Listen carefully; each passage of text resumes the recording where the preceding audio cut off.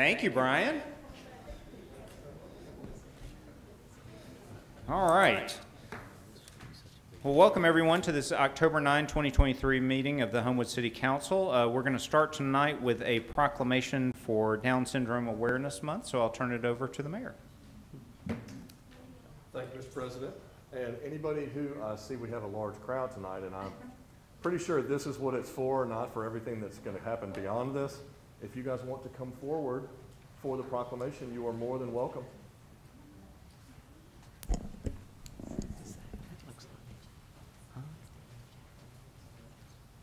Who's the lady right there? That looks like, she looks like the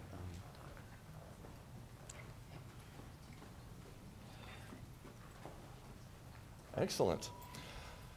So, Proclamation for Down Syndrome Awareness Month, October 2023. Whereas Down syndrome is the most frequently occurred chromosomal disorder and is the leading cause of intellectual and developmental delay in the United States. And whereas approximately 1 in every 700 children are born with Down syndrome, representing an estimated 6,000 births per year in the United States, with approximately 85 of those annual births occurring here in Alabama. Whereas possessing a wide range of abilities, people with Down syndrome are active participants in educational, occupational, social, and recreational circles of our communities. And whereas yet despite significant increases in lifespan and intellectual opportunities over the past decade, there is still much work to be done regarding the rights to equality, inclusion, education, medical care, research, employment, and support for people with Down syndrome. And whereas the City of Homewood encourages all citizens to work together to celebrate the lives of individuals with Down syndrome and remember to appreciate and regard every individual with dignity as a valued member of our community. And whereas through public awareness, the City of Homewood supports the initiatives of organizations working to ensure people with Down syndrome have adequate services and are valued by society and can lead fulfilling and productive lives in our community. Now therefore I, Patrick McCluskey, Mayor of the City of Homewood, do hereby proclaim the month of October 2023 as Down Syndrome Awareness Month in support of individuals with Down syndrome, as well as their families, advocates, researchers, and medical professionals. I encourage all Homewood citizens to work together to promote respect and inclusion of individuals with Down syndrome and to celebrate their accomplishments and contributions. Excellent. You guys come take a picture. Get in a little bit. Yeah, absolutely. Ready? What a good looking group. Ready? 1, 2, 3. Oh my goodness, what a good looking group. 1, 2, 3. One more.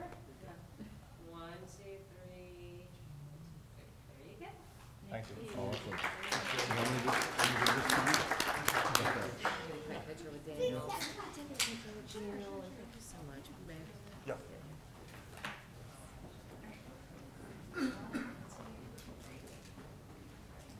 Awesome. Thank you so much.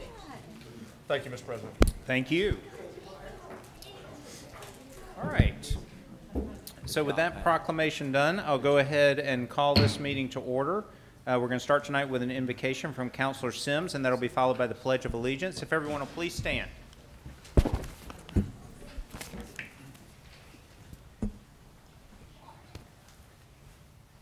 God, today, first, we'd just like to say a prayer for peace. And also, we'd like to say a prayer as we recognize today as Indigenous Peoples Day. We take a moment to remember the Native brothers and sisters who are the first peoples of these lands. Creek, Chickasaw, Choctaw, and Cherokee have inhabited Alabama for centuries. The Creek, or Muskogee people, originally lived where we are today in Homewood. We'd like to honor them, thank God for them, and pray for them. God, thank you for the Muskogee people. We recognize that it is a good gift that we can come and meet on their lands. Forgive us, those of us who are immigrants to and settlers in this country, so often forgetting that we are guests on the First Nations people of North America. Please help us to live on these lands with respect. We pray for the Muskogee people today. May they have unity in their tribe. May their remaining sacred lands be honored and protected. May you bless their efforts to revitalize their language and culture. May all the Muskogee people know that they are loved by a good and powerful God. Creator of every tribe, nation, and tongue, may you richly bless the Muskogee people. Amen. Everyone will face the flag. I pledge allegiance To the flag of the United States of America and to the republic for which it stands, one nation under God, indivisible, with liberty and justice for all. All right. Thank you very much. All right, Mr. Seacrest, if you will please call roll. Yes, sir. Councilor Walton. Here. Here. Here. Allen. Here. Wolverton. Here. Sims. Here. Jones. Here. Smith. Downs. Here. Andrus. Here. Harden. Here.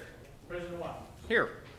All right, so we've got 10 present tonight.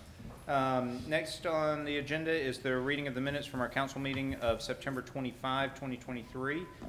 Those have previously been distributed. I would entertain a motion and a second to dispense with the reading of said minutes and for approval of the same. We have a motion from Mr. Wolverton. Second. Second from Mr. Alamon. All in favor?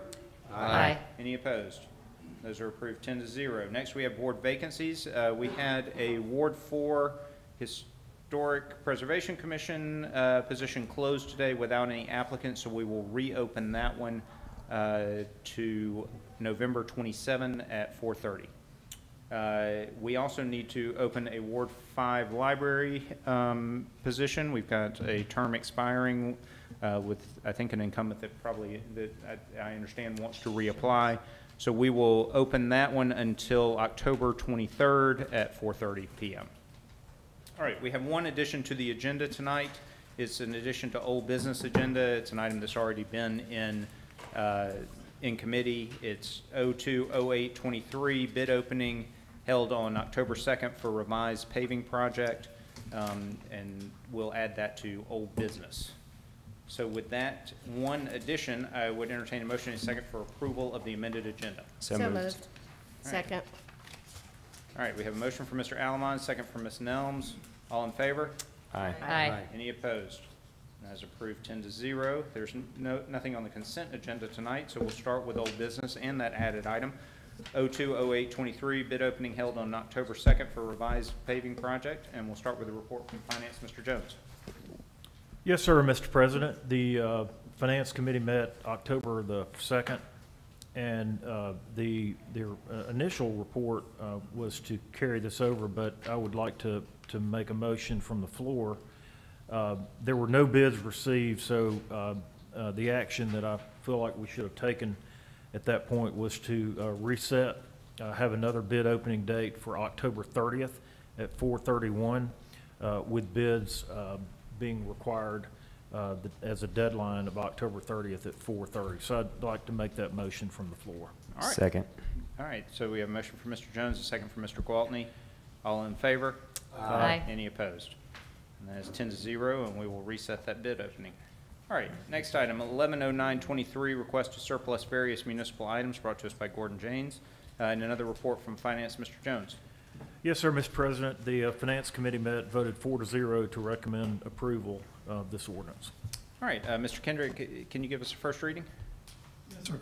It's an ordinance to declare certain property as surplus, hereby establish and declare that the following described personal property of the city of Homewood is no longer needed for public or municipal purposes and therefore declared surplus property.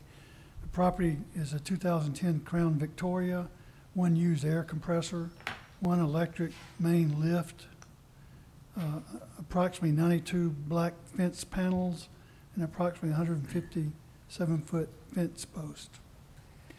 Section 2, that the mayor and clerk is authorized and directed to dispose of the property by auction to the highest bidder. All right, thank you, Mr. Kendrick. Any questions or comments from council? If not, then I'd entertain a motion and a second for unanimous consent. So moved. Motion from Mr. Harden, second from Ms. Nelms, and a roll call vote, please, Mr. Seacrest. Councilor Walton. Yes, sir. Here. Yes. Allen. Yes. Wolverton. Yes. Sims. Yes. Jones. Yes. Smith. Nelms. Yes. Andrus. Yes. Harden. Yes. President White. Yes, so that is 10-0. Now entertain a motion and a second for approval. So moved. Second. Motion from Mr. Gwaltney, second from Ms. Gear, and another roll call vote, please, Mr. Seacrest. Councilor Walton. Yes, sir. Here. Yes. Allen. Yes. Wolverton. Yes. Sims. Yes. Jones. Yes. Smith. Nelms, Yes. Andrus, Yes. Harden, Here, yes. President White. Yes. All right, so that passes 10-0 and will be ordinance 2876. Next item, 120923, request to add amendment to Cahaba Solid Waste contract to allow for fuel rebate, brought to us by Berkeley Squires and J.J. Bischoff, and we'll have another report from Finance. Mr. Jones. Yes, sir, Mr. President. The Finance Committee met, voted 4-0 to recommend approval. All right, so we have a motion from Finance. Any questions or comments? If not, all in favor? Aye. Any opposed? And that is 10-0 and will be Resolution 23-147. Next item, 140823, request for consideration of traffic signage at the intersection of Lucerne Boulevard and Parkway Drive, brought to us by Councilor Sims. And we'll start with a report from Public Safety. Mr. Gwaltney. Yes, sir, Mr. President. The committee met and voted 4-0 to recommend approval of the item. The motion was made by Councilor Nelms and seconded by Councilor Harden. All right, thank you very much.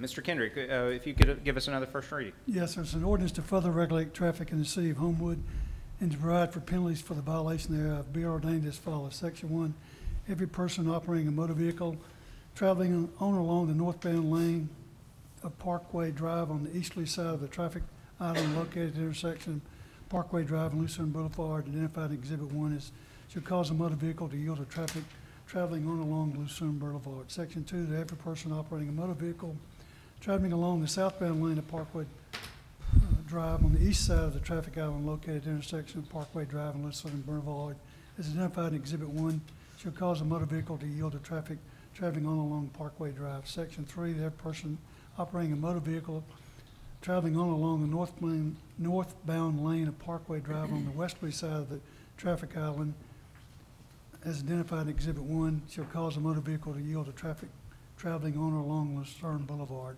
Section 4, no person, firm, or corporation shall park within 30 feet of the yield sign located on Parkwood Drive, as identified in Exhibit 1. Section 2, no person shall park within 30 feet of the yield sign located on Parkway Drive, as identified in Exhibit 1. Section 6, no person shall park within 30 feet of the yield sign located on Parkway Drive, as identified in Exhibit 1. Section 7, the violation of any section of this ordinance shall constitute a misdemeanor and be punished as provided in Section 1-8 of the Code of Ordinances. Section 8, that the chief of police or his designee shall erect or cause to be erected appropriate markings, yield signs at the intersections and places described in Section 1 through 6 and in Exhibit 1 of the ordinance. Section 9, this ordinance shall become effective immediately upon its adoption by the City Council and approved by the mayor, as otherwise becoming law. All right, thank you. Any questions or comments from council? If not, then I entertain a motion and a second for unanimous consent. A motion for Mr. Allen, second for Mr. Sims, and a roll call vote, please, Mr. Seacrest. Councilor Walden. Yes, sir. Gear. Yes. Allen. Yes. Wolverton. Yes. Sims. Yes. Jones. Yes. Smith. Nelms. Yes. Andrus. Yes. Harden. Yes. President White. Yes. All right, so that's 10-0, and now entertain a motion and a second for approval. So moved. Second. Motion from Mr. Gwaltney, second from Ms. Nelms, second from Ms. Nelms, and another roll call vote, please. Councilor Gwaltney. Yes, sir. Gear. Yes. Allen. Yes. Wolverton. Yes. Sims. Yes. Jones. Yes. Nelms. Yes. Andrus. Yes. Harden. Yes. President White. Yes, so that is 10-0 and will be ordinance 2877. Next item, 070923, public hearing set for tonight for consideration of sign variances at 160 State Farm Parkway, brought to us by the Drury Inn and Wyatt Pugh. And we'll start with a report from Special Issues, which I believe Ms. Andrus is reporting out. Yes. See my array of minutes up here. Let's see, we met last week. Special Issues, we met last week, and we voted 5-0 to refer this item to the full council without recommendation pending the public hearing. The motion was made by Councilor Sims and seconded by myself. All right, thank you very much. So I will go ahead and open the public hearing. You see Mr. Smith is at the podium. Filling in for Mr. Pugh. There are appreciate three variance requests for this sign. The first one is on the marquee. It's considered a marquee sign. Permitting lettering 36 inches tall. The ordinance limits the height to 24 inches in the Wildwood Center District. So this is what the marquee sign looks like on the storefront. And it meets the total signage square footage. All right. So that's just a height variance? That is the first variance, yes, for the lettering height. Okay. And then what's the The other next two, Brian, these have to do with to permit a wall sign, this is considered a wall sign in a location other than the storefront, which is variance number 3. So this is on the side of the building, and then also to allow for that sign to be up to 4 feet 6 inches tall, because the maximum limit is 3 feet. So we've got a placement and And a height. 2 height variances. That's right. All right. Okay. Is there anyone else here tonight to speak for or against this item? Come on up. And if you will, just sign in up at the podium.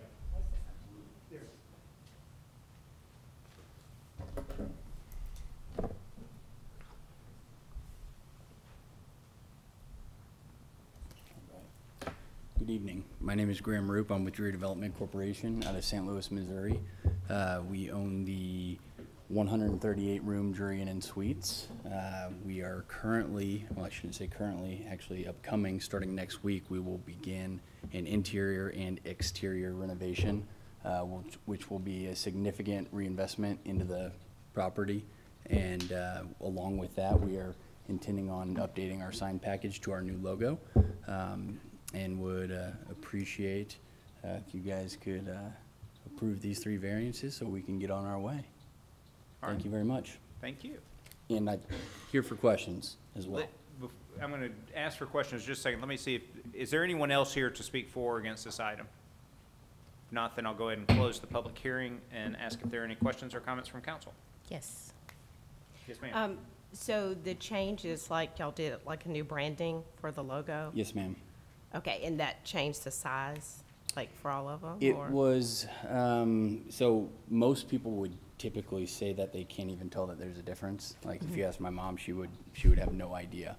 But it is a little bit different. It's a little bit more vertical. The D we've increased to where if you look at the RURY, it will be a little bit smaller. So in the variance where we're getting the size for a 4'6", that's going to be the only yes, ma'am. Oh, exactly. okay.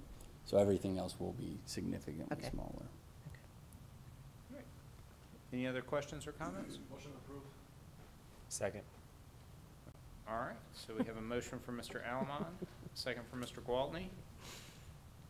All in favor? Aye. Any opposed?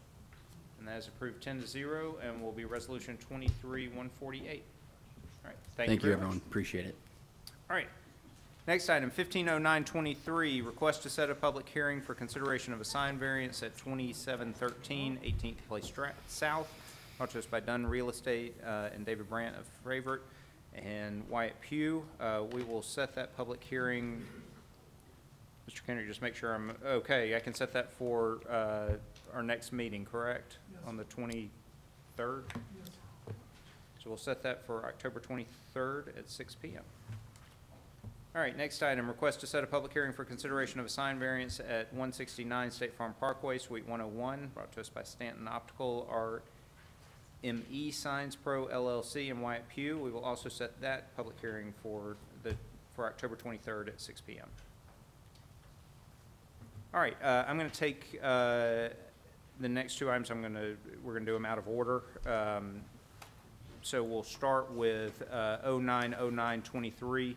Public hearing set for tonight for consideration to rezone 85 Bagby Drive from C1 to MXD. The applicant is John Chapman and 85 Capital Partners LLC to facilitate an expansion of the adjacent Magic City Acceptance Academy through the rehabilitation of an existing office building to accommodate additional educational activities and teaching space, as well as office space for various mental health and life services organizations. This comes to us from the Planning Commission with a vote of 7-1 to 1 favorable recommendation. We will start with a report. This comes from Planning and Development, correct? Yeah, so we'll start with a report from Planning and Development. All right. The committee voted 5-0 to refer this item to the full council without recommendation pending the public hearing. The motion was made by Councilor Sims and seconded by Councilor Nelms. All right. So with that, I will go ahead and open the public hearing. I'm not sure who wants to start for the group, but feel free to come on up.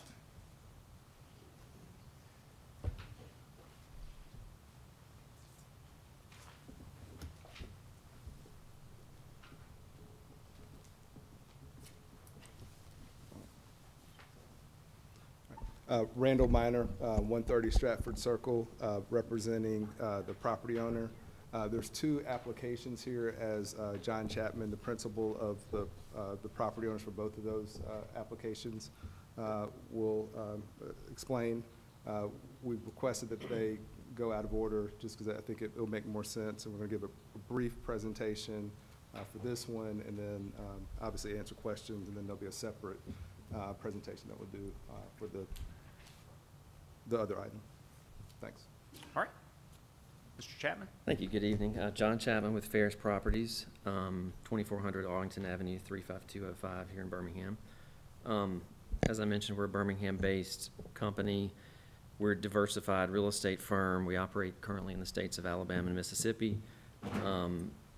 If you look at the projects we're involved with, primarily we're a multifamily shop, so we do a lot of apartments as far as a percentage of our total portfolio. Additionally, we do some commercial projects, and more recently, within the past 5 or 6 years, we've become involved in the community impact space. And that's been a very rewarding space for us. A local kind of noteworthy project that operates in that world would have been our redevelopment of the old Dewberry Engraving Building down on 5th Avenue South in Birmingham, that's now home to the 1917 clinic that's operated as a specialty clinic of UAB. World-renowned, fantastic group. It's been a great experience for us. And that's really what's led to us being before you a few years ago in asking for our rezoning of a formerly C1 property on Bagby Drive, 75 Bagby Drive, to mixed use that's now home to the Magic City Acceptance Academy. So it's when those community impact pieces and the multifamily impact pieces collide is very exciting, and so one of the projects we'll speak to you tonight is on that front. Again, we've referenced there'll be two projects. I understand we're now before you for the 85 Bagby piece. I just want to do my setup for both, and then we'll get specifics on those. The two projects are similar schedules, similar locations, but they are very different applications, although they do overlap. Both of the projects are intended to provide uplift and support for persons who are marginalized in our community, and folks who can benefit greatly from a supportive environment and from an ecosystem that we're hoping to create on Bagby, or really continue, I should say. These people, these persons in the communities we're going to speak to are both local to us, and I think it was great to see the proclamation this evening. I think that was a great setup. But they're also from other surrounding counties, regions, and beyond, and Karen can speak to that when she's at the podium later this evening. As I spoke at the Planning Commission, and really to anyone who will listen to me as it relates to Bagby Drive and our experience on Bagby Drive, I think it's of utmost importance that I say publicly again, we would not be here this evening if it were not for the redevelopment of the Homewood Police Department, the Public Safety Center, and it's that vision and that forward-thinkingness on the city's behalf that really, solidifies our belief in the location. Although this property and these projects we'll speak tonight have been blighted for lots of years, it's a fantastic pocket, and again, without the city's vision on that front, I don't think we would be here. Relative to our development team, we're very fortunate to have put together a fantastic team, all of which are local participants, and I think they're known commodities to the city. CCR Architecture is working with us for our 85 Bagby project. KPS Group is working with us for our 5565 Bagby project. Brownsville and Gorey has been our construction partner of choice as we developed the first Magic City Acceptance Academy at 75 Bagby Drive, and we intend to use those folks again. Dave Irich is our landscape architect of record on the projects, and Shoal Engineering is our civil engineer of record for both projects. Specific to the 85 Bagby piece that, again, we're speaking to you now, this is an expansion of 75 Bagby, which formerly was a blighted office structure in very similar physical condition to all of the buildings we'll speak to tonight. What we're seeking related to our rezoning of mixed use is for the school's expansion. We've got an illustration here on screen tonight. I'm going to ask Scott Burnett with CCR Architects to come and speak to the physical redevelopment plan for the building, and then I'll ask Karen Musgrove to come speak to us on behalf of the school operation itself.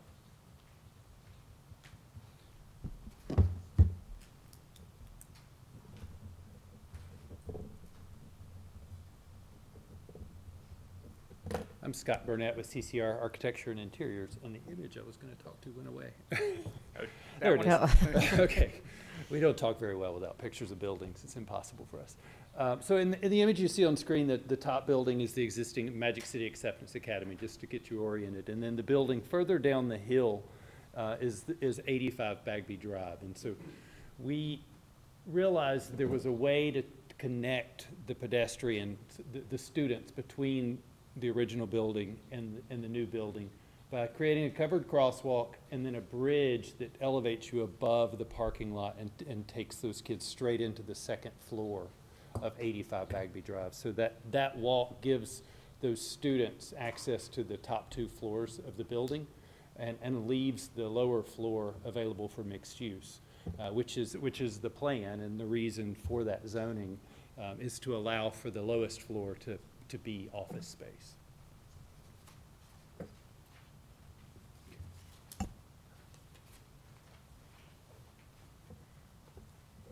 Hello again, Karen Musgrove. I'm the CEO of the Magic City Acceptance Academy. So just to kind of give you all a heads up on or an update on where we are firmly settled into year 3. We have 347 kids at the school, 6th through 12th grade. 61%, 60% are at free reduced lunch. Around 32% are Latina or Latinx. And so they're doing great and they're thriving. And so our goal is to expand into this new space, and that will put us at around 550 to 600 kids, still 6 through 12. We might go to 5th grade, but not really sure yet. And our goal into this space is to add a band room, because right now we don't really have a really good band room, and also a theater black box space, and then additional classrooms, and then more specifically, mental health space. So we will be able to do more mental health opportunities with the kids, and then also to the surrounding area. That could be family counseling, individual counseling, or telecounseling and telehealth as well. So it's just an expansion of what we're doing at the school. All right. Thank you very much. All right. Anybody else that's here to speak for or against this item? If not, then I'll go ahead and close the public hearing, ask if there are any questions or comments from council.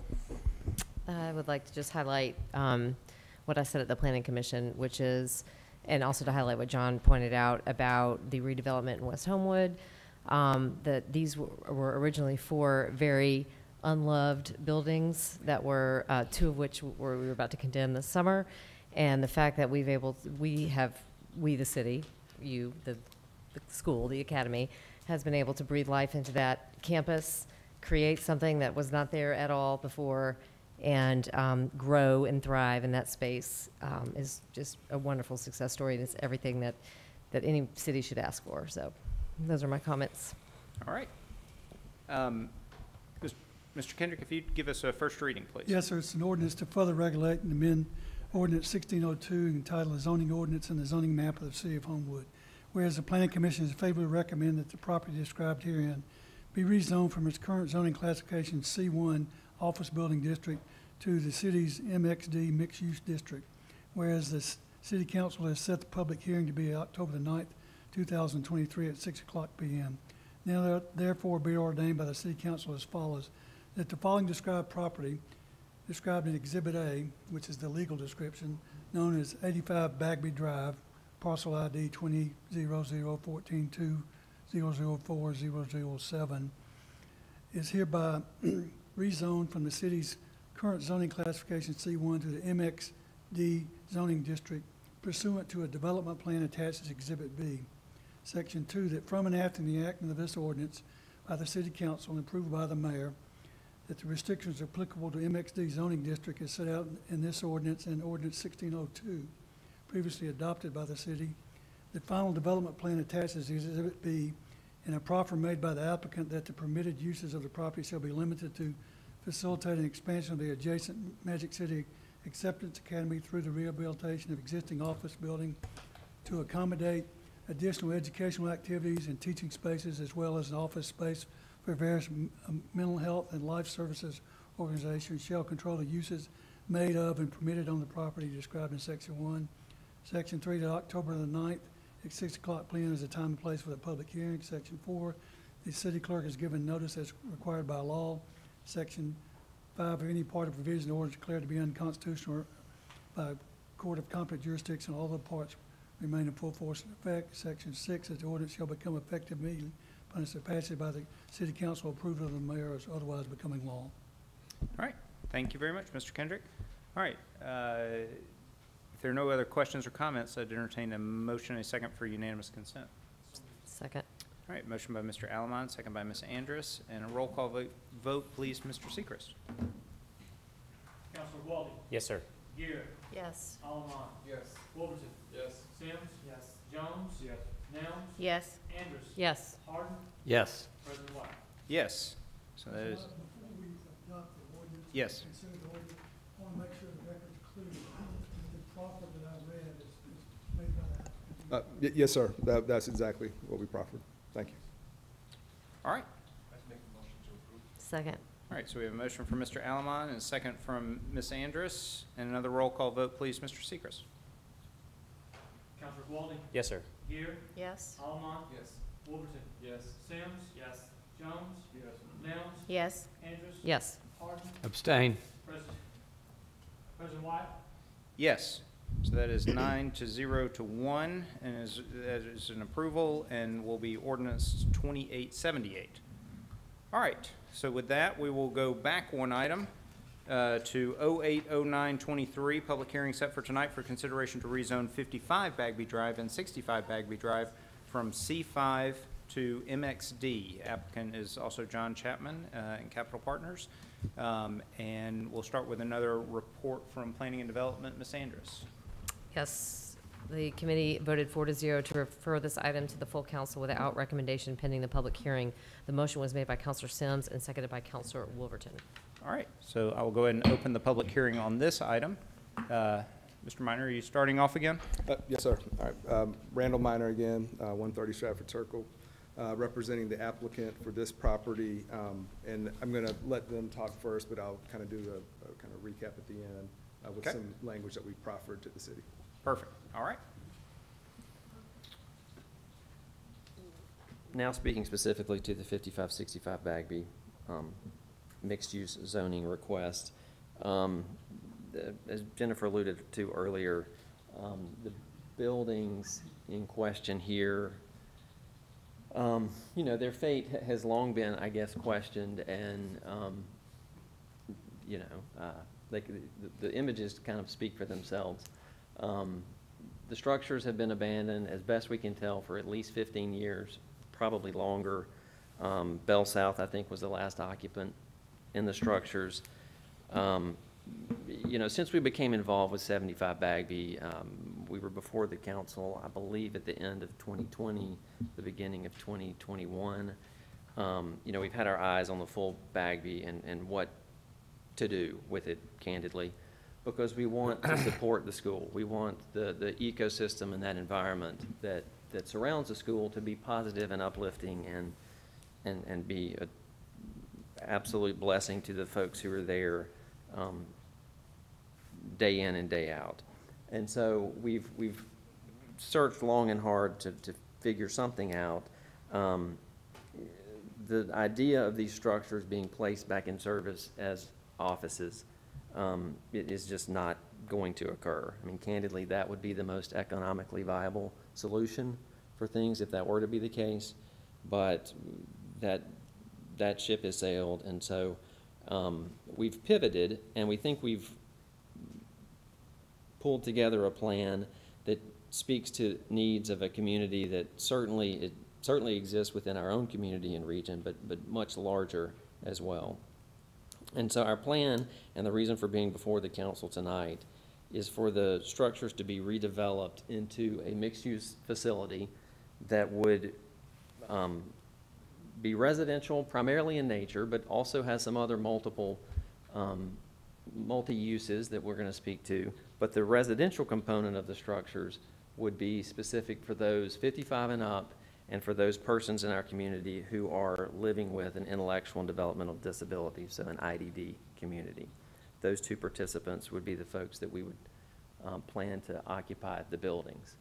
Contained within the structures, within the residential units, we will be constructing a new building at grade level that would act as both the entrance to the property as well as house a medical deliverable that would be operated by our operating partner in the Magic City Wellness Center, which is an offshoot of Birmingham AIDS Outreach that Karen Musgrove will speak to in a moment.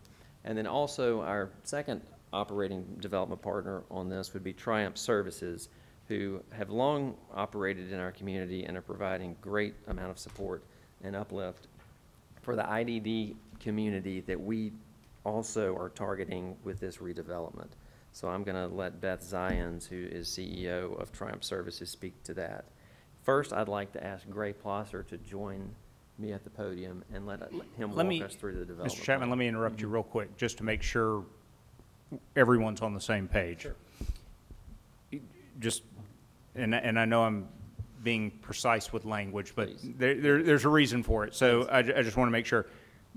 There aren't any you talked about there were some groups that were targeted for this, but there's no restrictions with regard to the residential component with this project, That's correct? correct. We're before the council tonight seeking no restrictions. Perfect. Certainly. No, that's my poor choice of words has Look, followed me all the days of my life. One of the first things I tell witnesses when I prepare them is lawyers talk different, and so we no judgment. I just want to make sure we're all on the same page. Okay, I didn't mean to interrupt you, but I do appreciate that because it has been certainly the subject of a lot of discussion. So thank you. Greg Plosser with KPS. Greg Plosser with KPS Group,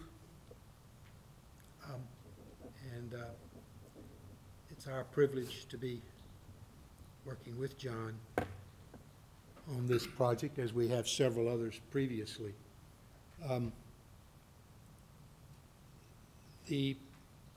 It's an exciting thing for us. I've been practicing architecture and planning for 50 years, and I've come to think that for the most part it's a lot more fun to turn something that has become useless into something useful than it is to start from scratch. It's more challenging and it's more fun for sure, but our firm has also done planning for most of its history and had the privilege of being associated with Homewood in its land use plan and the preparation of that land use plan. And it's also fun when, you know, a good plan comes together and the things begin to happen that were intended or hoped for in that. I think John made the allusion to what the city is doing, and as a poor citizen, I think one of the most important things that any municipal government can do is to be about facilitating and encouraging redevelopment in their community, reinvestment in their community constantly. And you all know of communities who have failed to do that.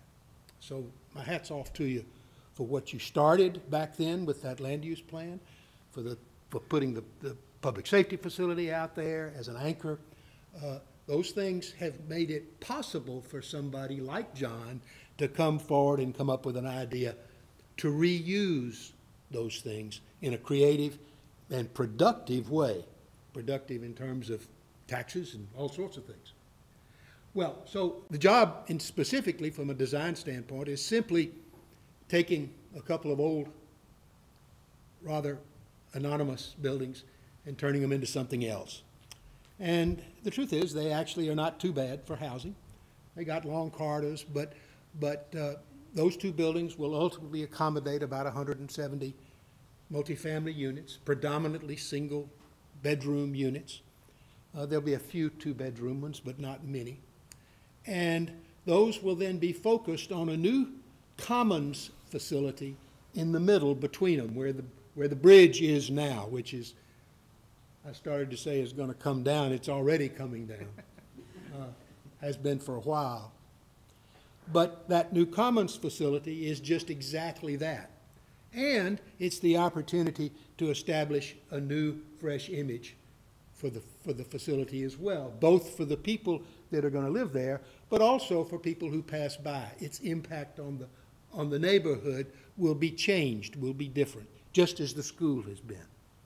So they're not in and of themselves particularly inviting, but by the time we get through with them, they will be. And they'll be a great place to live.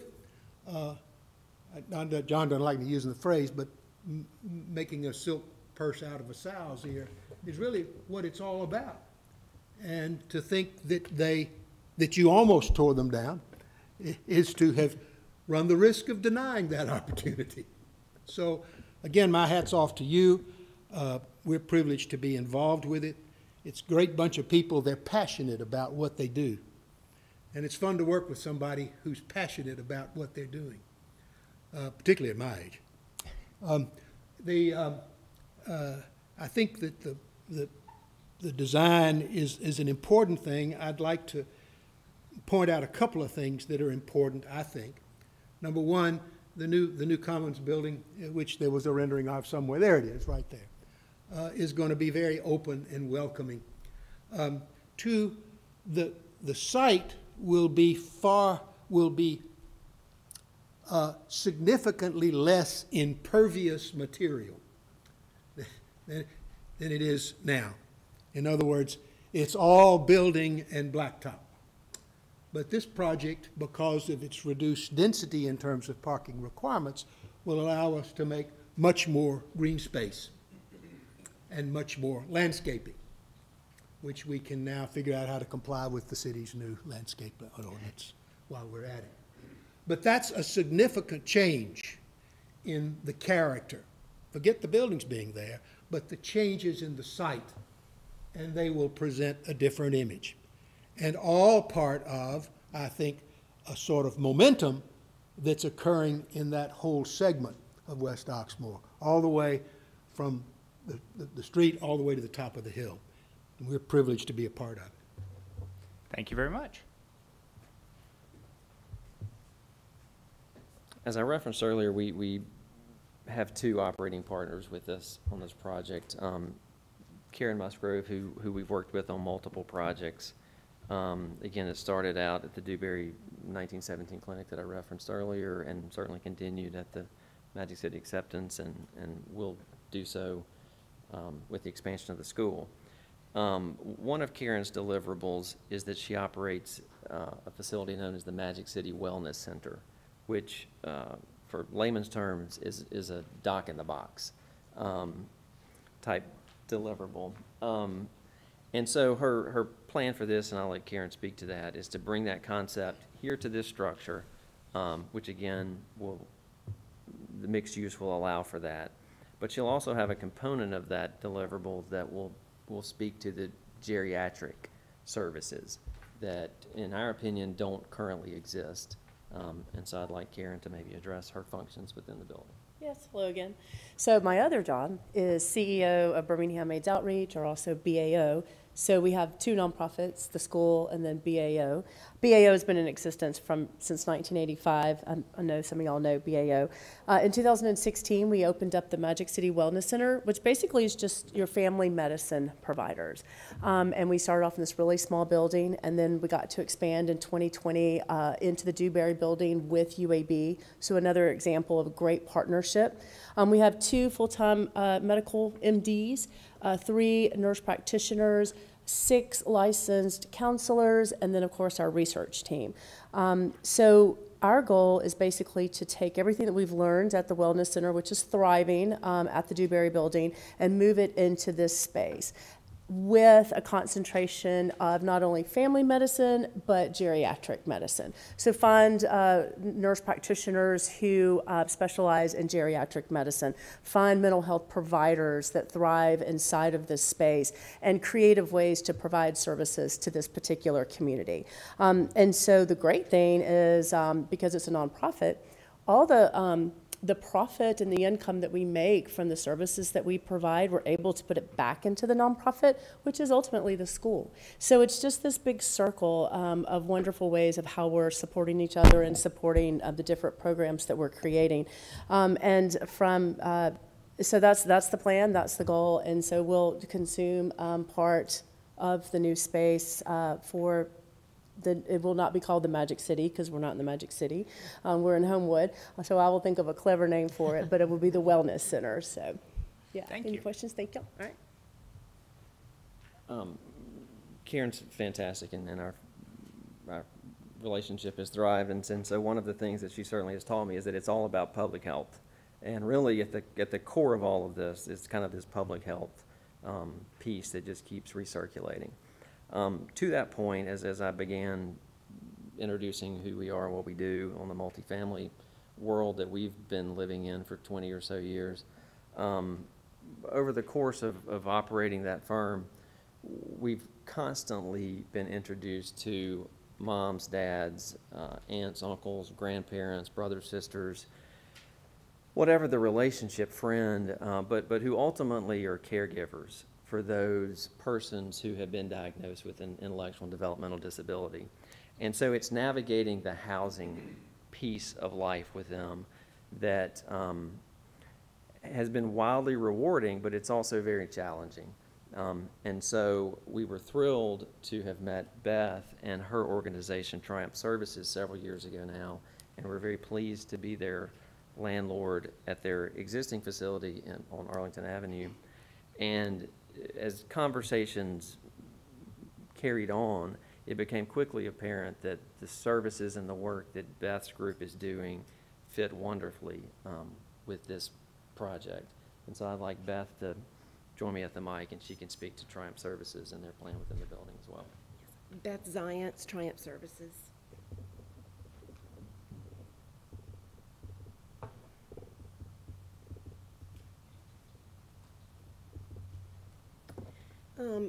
I come to y'all tonight both as obviously the leader of Triumph Services. We work with adults and high school age with developmental and intellectual disabilities. We work with a very small subgroup of these individuals. We work with a subgroup that live independently. For all practical purposes, they're like anyone else. They sometimes need a little help with certain things, so that's where we step in. I also come to you as a parent. I have a 19-year-old that's navigating her way through college as an independent college student. So I come to you as a parent as well as a professional. Housing is a great need for this community for multiple reasons. Number one, a lot of them do need that little bit of extra help, but it's not necessarily the help that you think about. It's not the day-to-day living, or they would not be living on their own. It's not for medical reasons. We don't oversee medication. We don't do anything medical. So if someone is not independently able to live at home for medical reasons, they would not fit the criteria of being a participant of ours and allowing us to serve them. But we help with budgeting. We can help with taking them to the grocery store. A lot of our participants don't drive, so they rely on the bus. The location of this proposed facility, proposed apartment complex would be fantastic because it would have a great bus stop, which I think was part of the plan, was to have a very nice bus stop with covered place for them to be out of the rain and all of that. But it would also allow us to serve a larger amount of people in the Birmingham area as well as statewide. I could see an apartment complex like this and where there's services that we can help where people would be more willing to move to the greater Birmingham area. The options now are basically twofold. It's a traditional apartment, which they do well in, but there's a loneliness factor to that. When you talk about the neurodiverse community, you know, there's some comfort knowing that they're in an area where they can have people that are like them and that they can relate to. There's also the availability of services in this city. We would love to serve more and more people in this city, but quite frankly, when I have someone working 8 hours a day and they're going from Trussville to spend an hour with one participant to Mountain Brook, then over to Hoover, I mean, we're able to serve 3 or 4 people a day. So obviously the expense for those services are pretty great because of the time it takes from my staff. So I think to be able to have more individuals that would be able to live independently in an apartment by themselves, but the families have the peace of mind to know that if they wanted to choose to have services, that we could provide services more frequently and obviously at a more cost-effective way, because we would be going to one location. There are also other service providers in the city. You know, obviously if they had personal services from somewhere else, they could be served there too. I mean, it's, you know, it's just an apartment complex where it would happen to house a lot of participants that we could help. We also see a great advantage to the over 55 population. I really don't like to think of that as aging because I'm right there. So it's kind of hard for me to say that 55 is aging, but it's a great population mix because there's just a lot of similarities. You know, they all kind of need an extra hand from time to time. But again, this is not like an assisted living facility. We do have participants that move to assisted living facilities. Those are the ones that would have medical issues where they really need that assistance, or you know, significant mobility issues or safety issues. The population, again, that we serve that would live in these apartments would be the same people that could live next door to you. It just would be in an environment where there would be a lot of help and services for them. All right, thank you. Yeah, go ahead, Randall. All right. Thank you guys for listening to the presentation. So I got involved about 3 or 4 weeks ago just to kind of walk through some of the legal issues associated, you know, as Council President Wyatt mentioned, you know, that we're not seeking restrictions as part of the ordinance, but we are working, you know, within the constraints of law to kind of develop an operational plan for this proposed facility. As John mentioned, you know, the heart of this is the Magic City Acceptance Academy, and so what we've tried to do with some language that we proffered to the city attorney was to make sure that that was front and center in terms of any consideration of this request. But at the end of the day, the key here is they are separate properties, but all of this is in conjunction with expanding and facilitating the Magic City Acceptance Academy. You know, you heard from 2 of the nonprofit service providers for this that kind of explains why it's a mixed-use project. That's why the MXD zoning designation we think is appropriate because of the way the buildings are. We're dealing with existing buildings. We're fitting in the space.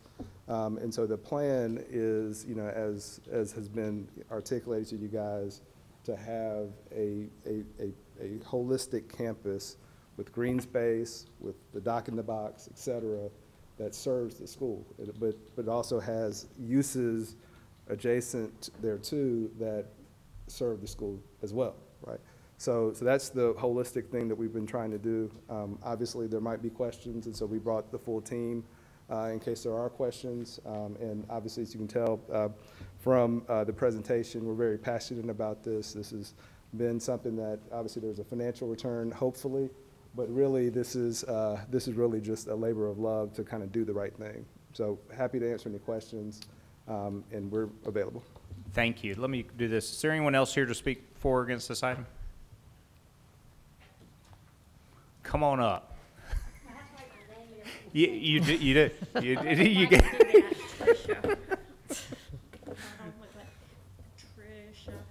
So Oh, yes, most of you know me. You just figured. It's like Madonna, right? Just fill it in for me. JJ, that's your job. But yes, as I said last time, the need is so great, I can't believe it. You know, and as I was sitting there, I started thinking about the participants or the people that I've been my best friends for 45 years that have moved to Homewood because they had a place to go. And one of them is right across the street from the park, the Kyles. You know, they've been neighbors of mine my entire life. And Janie now lives on the park. An attorney, Jim, who you know, he has a house in Homewood that he has bought. He was in Mountain Brook because it's the floors where he says I can have Merrill and his friends on one floor and maybe a sitter or somebody on the other floor. And so you're watching people move here to be closer to their children, but their children are getting older also. Housing for the mentally challenged population has been the hardest answer whenever a person asks anything to me. They don't care about the doc. Well, they care. I mean, don't quote that. Don't take that minute down.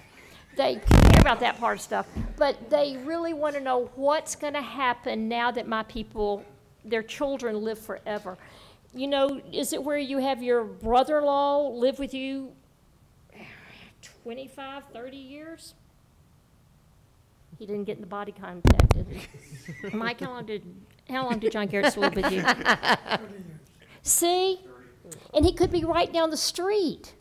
Also, I have just this great idea just now. Do you know what this would do for economic development? Because none of them drive, so they all have to shop in Homewood. Brilliant! Thank you so much. Thank you, Ms. Kirk. All right. Anybody else? If not, then I'll go ahead and close the public hearing. And I'll just say this, and Mr. Minor can correct me if I'm wrong. Again, there are no restrictions on the residential component. What we're talking about here is that there are services that are adjacent to the residential component. And so when everyone's talking about residences, they're talking about people who would want to live near those services, rather than, but anybody can live there. That's correct. Okay, all right. All right, any other questions or comments from Mr. Alamon?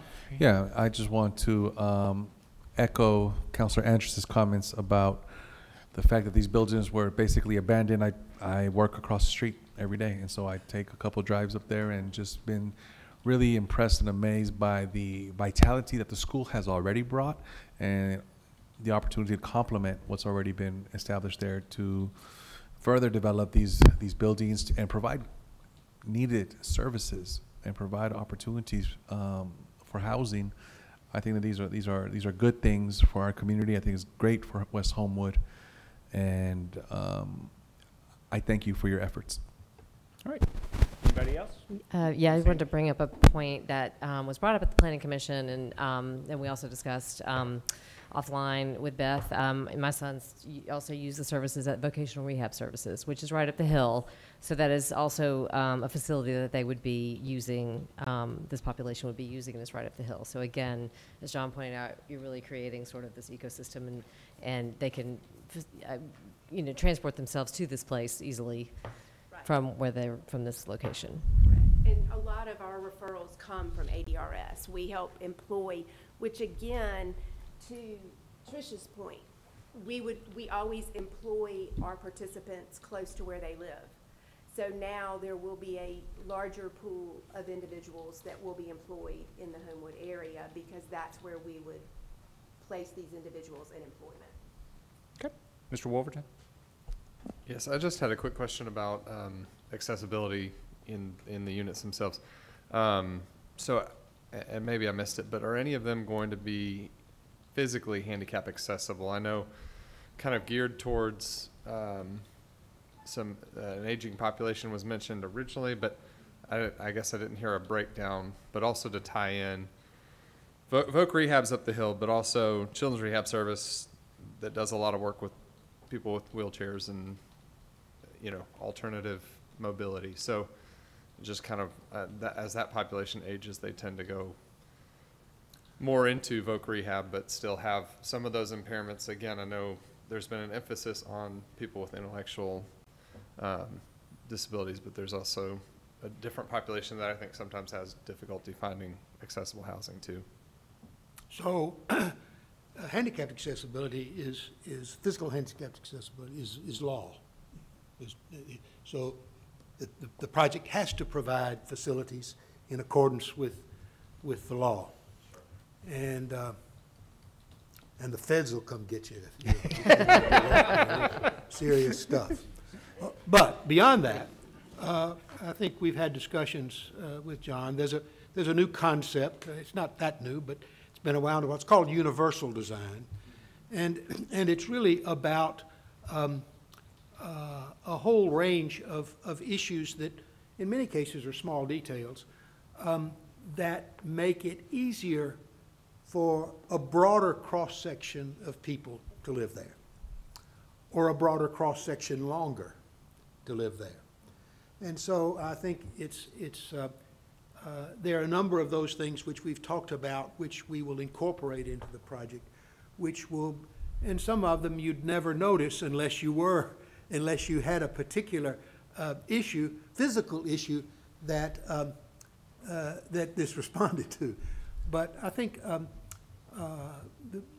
the idea is that the project will have a number of those characteristics of universal design, which will broaden its capacity to accommodate people with lots of different kinds of physical disabilities, not just the neurological. And some have both. Yes, that's right. Yeah, that's right. Nothing is ever specialized. Okay. Thank you. All right, Mr. Kendrick, if you give us a first reading. Yes, there's an ordinance to regulate and to amend the zoning ordinance and the zoning map of the city of Homewood, whereas the Planning Commission has favorably recommended that the property described herein be rezoned from its current zoning classification C-5 General Business District to the MXD Mixed Use District zoning district, whereas the council has determined to set a public hearing on October 9, 2023. Now therefore be ordained by the City Council as follows: that the property described herein with the address 55 and 65 Bagby Drive with a legal description attached as Exhibit A, be and the same is hereby rezoned from its current zoning classification C5 to MXD pursuant to the development plan attached as Exhibit B. Section 2, that from and after the enactment of this ordinance by the City Council, the restrictions applicable to the MXD zoning district, this ordinance, the final development plan attached to Exhibit B, and the proffer made by the applicant that permitted uses of the property shall be limited to facilitating expansion of the adjacent Matic City Acceptance Academy through rehabilitation of 2 existing vacant office buildings to contain residential apartments as well as office space for various mental health and life services organizations shall control the uses made of and permitted on the property described in Section 1. Section 2, that 6 o'clock on October 9th is the time and place for the public hearing. Section 4, that the city clerk has given notice as required by law for this public hearing. Section 5, if any part or provision of the ordinance is declared to be unconstitutional or invalid by a court of competent jurisdiction, all other parts, provisions, or sections of the ordinance not thereby affected shall remain in full force and effect. Section 6, the ordinance shall become effective immediately upon its adoption by the City Council, approval by the mayor, and otherwise becoming law. All right, thank you, Mr. Kendrick. With that, I would entertain a motion and a second for unanimous consent. Second. Motion by Mr. Alamon, second by Ms. Andrus, and a roll call vote, please, Mr. Sechrist. Sir, Councilor Wilkie? Yes, sir. Here? Yes. Alamon? Yes. Wolverton? Yes. Sims? Yes. Jones? Yes. Now? Yes. Andrus? Yes. Hart? Yes. President White? Yes, so that is 10-0, and now I would entertain a motion and a second for approval, but right before I do that, I just wanted to thank y'all for the proffer. I appreciate working with everybody on that. So I'd entertain a motion and a second for approval. So moved. Second. All right, motion by Ms. Andrus, second by Ms. Nelms, and another roll call vote, please. Mr. Sechrist.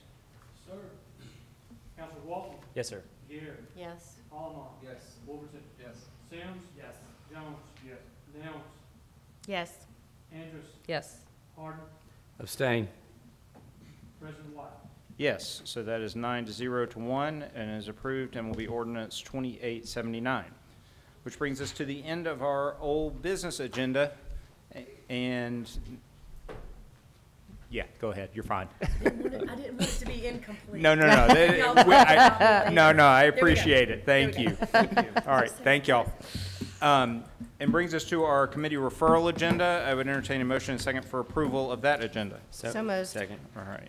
We have a motion from Mr. Alamon, second from Mr. Gwaltney. All in favor? Aye. Any opposed? That is approved 10-0, which brings us to other new business. First item, 08-1023, request to set a public hearing for consideration to rezone 1906 Courtney Drive from C1 to C2. The applicant is McConnell White and Terry Realty, an insurance company, to facilitate the proposed redevelopment of the Homewood Piggly Wiggly grocery store. This comes to us from the Planning Commission. Ms. Andrus, that vote on the rezone was was it 7-2? On the rezone, it was 8-1. 8-1. On the Excuse me. development plan, it was 7-2. Got it. All right, so that was 8-1 favorable recommendation. We are going to set that public hearing for November 6th at 6 p.m. All right, next item, 09-1023, request to set a public hearing for consideration to approve a final development plan for 3030 Independence Drive, 3008 Drake Street, 1909 Oxmoor Road, and 1906 Courtney Drive from which is, the zoning is C1 and C2, and the applicant is McConnell White and Terry Realty, an insurance company, for the proposed redevelopment of a 3.21 acre site centered around the planned construction of a new 27,650 square foot Piggly Wiggly grocery store to a new 6,000 square foot retail building, as well as associated parking, landscaping, and other site improvements. This comes to us from the Planning Commission with a vote of 7-2 favorable recommendation. We will also set that public hearing for November 6th at 6 p.m.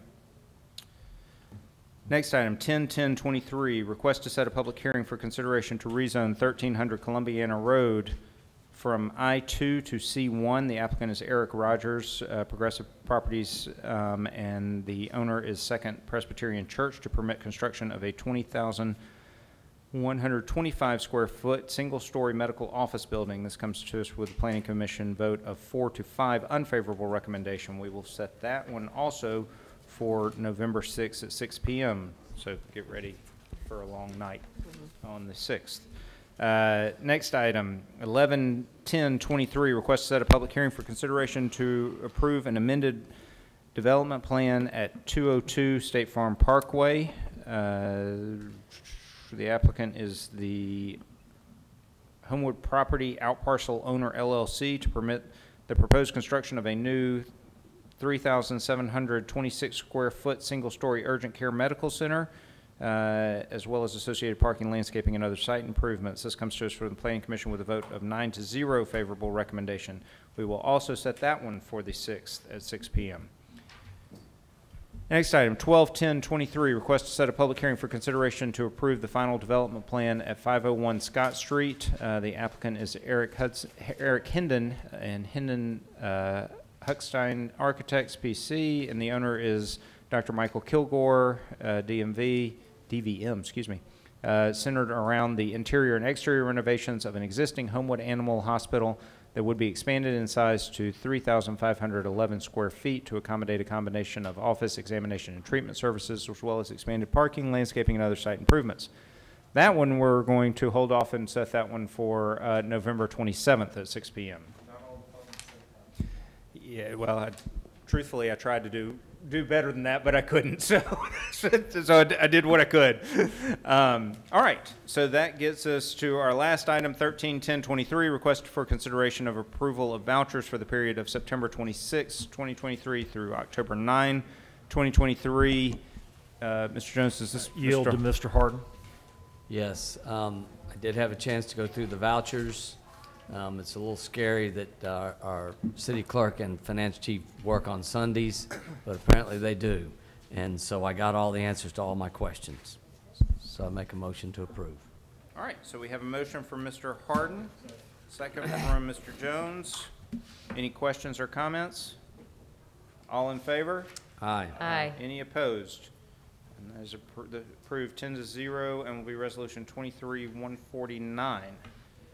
All right, and that brings us to the end of the agenda tonight. Mr. Mayor? Nothing tonight. All right. Just so everyone remembers, not that it's going to affect us next week, but just as we look towards the rest of the month, remember that even though we have a fifth Monday this month, that we will meet for committees on the 30th, and then we will have a council meeting on November 6th, committees on the 13th. We'll take off Thanksgiving week, and then have our second council meeting of November on the 27th. Also, just heads up for December, we will have committees on the 4th, council on the 11th, and committees and council on the 18th. And then we will obviously take off the week of Christmas and actually the day of Christmas, which is on a Monday this year. So just be prepared. Obviously, that doesn't affect us for this week. We'll still meet as normal next Monday night. But with that, Mr. Gwaltney. Thank you, Mr. President. I will set public safety immediately following finance at 5 p.m. Okay.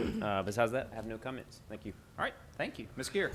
A quick update from the Arts Council. They wanted me to let everybody know that they have 2 new events planned for early next year. One is they're coordinating with Homewood High School Band to help plan and fund a fundraising event for their trip to Ireland. They're going to be featuring Shaun of the South and 2 on a String for a fundraiser at the high school February 4th. And then they've been working with the Senior Center in West Homewood to plan some lunchtime performances with Dolores Hydock. I think that'll also start early spring or late winter. And then they also have the drum circle in Spring Park was a big hit last year, so they intend to have their second annual drum circle in the spring. And that's it. All right. Thank you. Mr. Alamont. Yes, I just want to give a quick shout out to Homewood Middle School. They celebrated Hispanic Heritage Month this past week, and it was nice. All the kids got to come out and see each other, and my daughter loved being able to celebrate her culture. So thank you, Homewood Middle. Thank you. All right, Mr. Ward.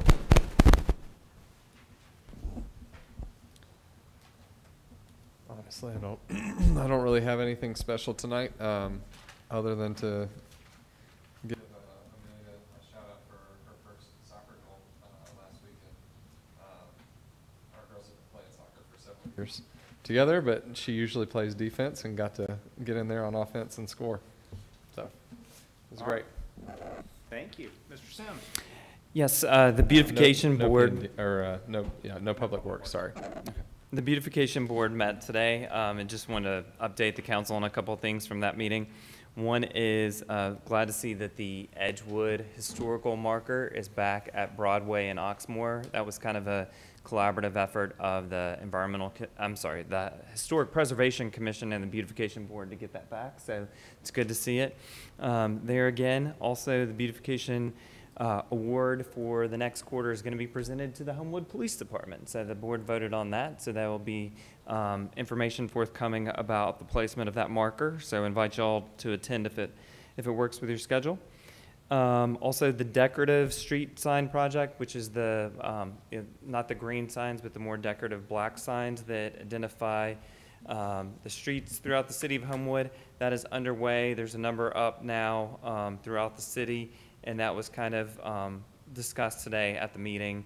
And that was a project that a number of board members, including Chris Smith, worked on. So it's awesome to see that implementation occurring. Saw where Councilor Smith had posted yesterday or the other day about it in honor of Chris. And so definitely wanted to reference that as it's great to see that happening. And then finally, we were looking ahead to December as far as council dates. There's a number of dates related to the holidays coming up, and I just wanted to share. One is the Chamber Open House is on November 2nd. The Christmas Parade is on December 5th, from my understanding, and the menorah lighting will be on December 11th, immediately prior to council, from that 5 to 6 time frame. So hopefully y'all can all attend if your schedules permit. Thanks so much. Thank you. Mr. Jones. Yes, sir, Mr. President. Yeah, I'll echo also Chris Smith. He was an assistant scoutmaster at where I served in Troop 79, and he did such a good job and ran the tree lot sales for the Mountain Scouts. So that was a big job, and we're still trying to find someone to fill his shoes. if you want to volunteer, let me know. But anyway, what a great guy, and that was really his vision, and he called me multiple times about the signs, and so we finally got that moving, and so I'm happy about that. Finance will be at 5, and one comment I was just going to make, if you were wondering how we got the Exceptional Foundation here, she was here as an example. When she brought that idea to Homewood many years ago, she had that same fire and determination and excitement, and it was not an overwhelming vote at the time, but I was so happy that started many years ago, so I'm happy about that. And then I'll just say Happy Columbus Day. So thank you. That's all I have. Thank you. I'm just wondering if anyone has ever seen Tricia without that. Probably not. No, probably not. I haven't. No. All right, Ms. Nelms. I don't have anything tonight. Thank you. Thank you. Ms. Andrus. So Barry offered, I'm going to set special issues for Barry, and she offered to go after P&D, but looking at my referral agenda, I don't think that makes sense. She's got a very small item that's actually my item on her agenda, so I'm going to go ahead and set special issues. Do you have a lot on yours? I do have a lot on mine. I'm trying to figure out how to manage that. I'll have to put that together tomorrow. But so I'm going to go ahead and set special issues to follow public safety, and then I'm going to go ahead and set P&D to follow special issues. So we'll go ahead and give her that spot right after public safety. And speaking of the Exceptional Foundation, went with the mayor and President Wyatt and Councilor Smith to and spouses to Dinnertainment this year, and it was. I mean, it's great every year, but I don't know. It was a 10-year anniversary, and it was like the best of the last 10 years. It was unreal. I mean, it was so great, and the artwork was fabulous. I got 2 pieces that are hanging in my office right now, but the special, the fun of the night was watching the money go up on the golden retriever painting, and it made it up to $675. We just sat there and we kept, you could just do the QR code at your table, and we just watched it go up and up and up. Keith and I were out after 200. It kept going up. So, but I did get 2 fabulous pieces, and the great thing about that app is if you go into the app, you can see who painted it. And so you see a picture of the artist with their painting. It's amazing. And so it just was a fantastic night, as usual. But this particular night was really wonderful. So, as long as the Backstreet Boys show up. Oh, and Prince. And Prince is good too, but the Backstreet Boys are my favorite. All right, Mr. Harden. The only thing I have, other than I have to go to my daughter, I get to go to my daughter's birthday party in Sylacauga tomorrow. It's halfway between Auburn and here. She's turning 19, I think. Moms know these things, dads don't. But I also always want to thank my co-counselor. She makes my life easy because she does all the heavy lifting. So thank you. All right. Thank you very much. I don't have anything tonight other than to thank y'all, everyone, for their work. And we will see everyone in a couple of weeks.